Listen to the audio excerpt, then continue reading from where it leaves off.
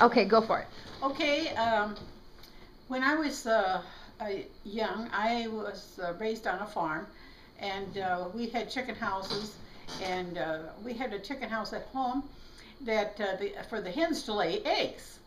But you know, they had roosts inside, and the roosts were had to be cleaned. The ground has to be cleaned once in a while. Irving was in there cleaning, and he had hooked up the roost on this wire, and he was shoveling that goop out of there, and then my dad and I was out in the yard. We all were in the yard, and all of a sudden he said, "I haven't seen Irving shovel for a while." He said, "Run over there and see what's wrong." And I ran over there and I yelled back, "Irving's down on the floor, and the roosts are laying on top of him," because he had gone up too far and he had unhooked that up there. And so then there we were. Dad couldn't wake him up, and he was a mess. And so Dad, he told my brother, "Go get the wheelbarrow," and he told me to go get that board back of the garage, and I did. And in the one side of the wheelbarrow, the front side, Dad put the board, and then they all lifted him into the wheelbarrow, and we got him up to the porch. And then they had to take off those clothes because they were dirty from the goop of the hens, you know. And so they took off his clothes, and then Mother and my brother and my dad, they didn't ask me for any help because I wasn't very strong yet, and they took him into the house. And while Mother was washing him off in the porch, Francis and my dad took the bed from the bedroom and put into the dining room. The dining room table went into the living room. That's what we always did if someone was ill. And so they managed to lift him up and drag him, and they put him in that bed. His head was along those south windows. There were 3 south windows there. And Dad says, "We don't dare lay him down because he'll swallow his tongue." So he sat up, and he put a pillow behind him, and he took that board that was on, that they had for the wheelbarrow, behind him. So he sat up there, and he was propped up with pillows, and there was no way they could. Dad thought maybe he'd come back, but he was out. He was out of it. And so that went on for 2 days. But Dad would take, Mother made soup. Dad would take the soup, he'd strain it several times, and then he would put it between his cheek and the teeth, and he'd go like this, and apparently he managed to absorb enough that he got a little nourishment that way.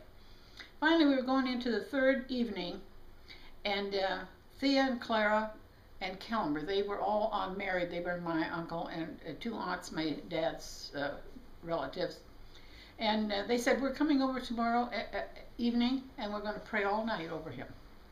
And so they did. They came after supper time, and we were all praying around, and everybody prayed, and we were all on our knees around Irving, and all of a sudden Dad got up. It was probably around 7:30, and he said, "You know, in the paper today I saw an advertisement by a chiropractor, and you know," he said, "maybe that's what Irving needs." And he said he was open till 8 o'clock, and he said it's about 7:30. So he called him on the phone and asked if it told him the situation. Said, "Would you make a phone call, a house call?" Man says, "I will." He says, "I get off at 8." And he says, "Where do you live?" And he said, "Down on 18. Do you know where 18 is south of Sioux Falls?" "Yeah." He said, "You turn west." And he said, "Keep going west till I'll put a lantern out by we didn't have electricity yet. I'll put a lantern out by the driveway so you'll know, and I'll put another one by the house," he said. And it was probably around 9 o'clock the man came. And he came in, and he looked at him, and he checked him out, and he said, "My goodness, that must have been something heavy that hit him in the head." And my dad said, "Well, it was roosts, you know. That was heavy." And he was a tall man, and he had big hands. I'll always remember that. And he just took him on either side of the skull and he lifted it up, and we all heard a pink. It slid right back in place. No. And Irving says, "What's everybody doing here?" And he was able to talk immediately. And it was unbelievable. We just couldn't hardly believe it, because he had been out so long. And then, of course, he went to Sioux Falls, I don't know, a couple times a week for chiropractic adjustments for a while. And that was the first I saw a miracle happen through chiropractic. And what was the chiropractor's name? Do you remember? You would ask me that, yes. I always did know it. No, how long had he been out unconscious? About 3 days. Wow. Just on that, he was just eating, on those things. I just about hit it after. It wasn't Dr. Vollen. Dr. Vollen had already. There was a medical doctor that said that he said he's gone. He's a goner. Nothing can be done for him. And but the chiropractor made a big impression in my brain. I just about hit it. Let's see. Isn't that terrible? I can't remember. Well, his son, Sweetert. That was his name, Dr. Sweetert. And he was from Sioux Falls. He was from Sioux Falls. Okay. And how old were you at this time?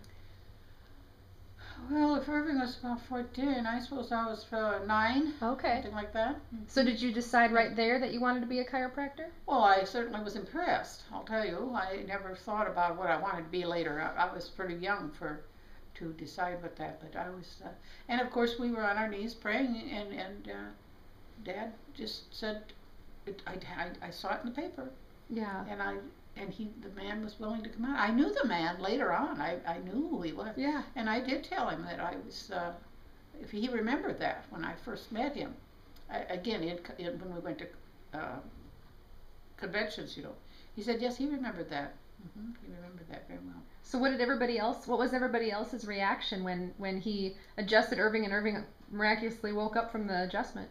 Well, Thea and Clara and Kilmer thought it was a miracle. That's what they... And no one had ever seen chiropractic before yet, right? Well, they hadn't, but yes, our family had. We had gone to. There was a Slade that would come. See, my grandpa and grandma lived in town then, off the farm, and they knew a chiropractor in Canton, and he wanted to come over into Lennox once a week, and he came to my grandparents' living room, and he took care of his patients there in that. And incidentally, that Slade, we have a lady here called Vaughn, and her last name is Slade. And I asked her if she was related to the Slade that was in Canton. She said yes, that was her husband's father. Oh, interesting. Isn't that straight? Yeah. Years later, you run into this. Mm-hmm. And that was it took, I'd say, Dad didn't let Irving do heavy work after that, for a while. Mm-hmm. And so that was that story. Oh. Mm-hmm. So they knew enough about health and medicine to be able to take care of him in those 3 days. Yeah, well, it was really remarkable. I thought that they took the soup and strained it, and it's kind of remarkable that it absorbed through his cheek enough. Mm-hmm. Just put a little there, and he'd rub it like this, because he couldn't swallow. I mean, it was tricky that way. Water too. I don't know how in the world he got enough water either. I guess he just put a few drops down there, and that was good thinking. And he was still breathing. Yeah, he was breathing okay. It's just the fact that he was out. Yeah.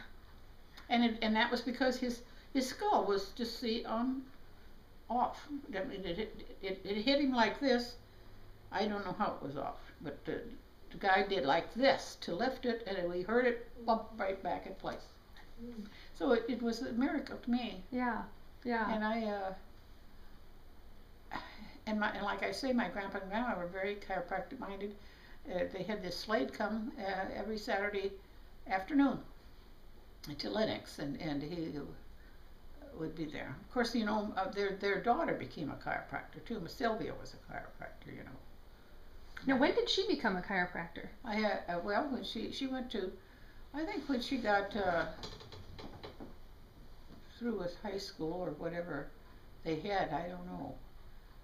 Did she go to national too? No. She went to, I think Missouri was the only place around Oh, okay. that they knew about at that time. Was it Palmer? Because that was the original one in Iowa. Yeah. Davenport? No, she didn't go to Palmer. She went Okay. to Missouri because Palmer is just strictly neck, and you want to work on the whole body, and yes, in Missouri.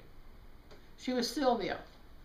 She was the one Yeah. that wasn't always. I mean, she had a horrible husband. I don't know how she ever. He was a lawyer. He was typical lawyer. Crooked lawyer. Shouldn't say that. But Well, tell me more about now Ivor and Lena, and tell me some of the healing practices or the traditions that they would to help people with health. Like Lena, you said delivered babies. well, yes, Dr. Vaughn and Lennox would.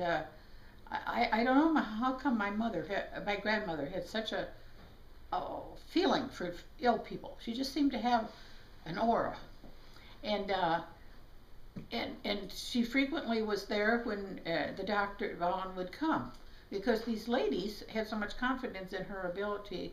You know, a lot of women wouldn't look at another woman or anything. You know what I mean? She didn't mind being with people that were naked and stuff. Let's say that, you know, and sick. She just liked to help people sick. She had a gift, I guess you'd call it. And so a lot of ladies would call her up if they had trouble, you know, before they had the babies. They wanted her, and she did help born a lot of babies in that area. Helmer Hansen, he was in our church, and he had an extra big head. And a doctor called my grandmother, said, would you walk over? That was just across the section. I mean, she just had to walk across the field. And he said, because he said, that baby's got a big head. And Grandma went over there and she helped. Don't ask me how she helped, but she helped. You know, and then afterwards she'd go there, because of course they got ripped and tore, or they were cut or whatever, to get the baby out. And I always remembered Helmer Hansen as having an extra big head. He grew to be 6 foot, but whenever I saw him, I thought of him as a baby coming out. And Grandma said it was tough. So Lena helped deliver babies kind of in the community for her whole life? Yeah, she did. Because her mother helped. And my mother didn't have any much schooling, but she was willing to go out and help them birth babies. You know, so most babies just pop right out, let's face it. You know, but she knew how to work with him and so forth. Yeah, my mother would help. Now, my mother helped the lady across the road. Their name was Junkie, and this was their first girl. Incidentally, they had 5 girls, and he came from an all-boy family. Isn't that interesting? Mm-hmm. But then Vaughn, their oldest daughter then was going to be born, and they called Dr. Vaughn. He came down and made a phone call immediately to my mother. He said, "Can you come over?" He says, "I need some help here." He says, I just can't handle this. Well, when he came, Mother says, there's this bedroom is so small, we can't even get around here. We got to take this bed and put it in the living room. And then it was a small house. So they take some of that furniture and they put it in the bedroom, so they could work around. Mother said it was terrible, you couldn't get around. And so Mother boiled water, you know, and different things like that. And he did that was Virginia. The oldest was Virginia, and they had 5 daughters. By the time they have finished with that, and I will always remember that. Oh no, I guess we can't do that. It takes all the light away. Well, turn them up the other way. Turn it up. There. Is that better? No, that's still dark. Here, I'm going to stop this for a second.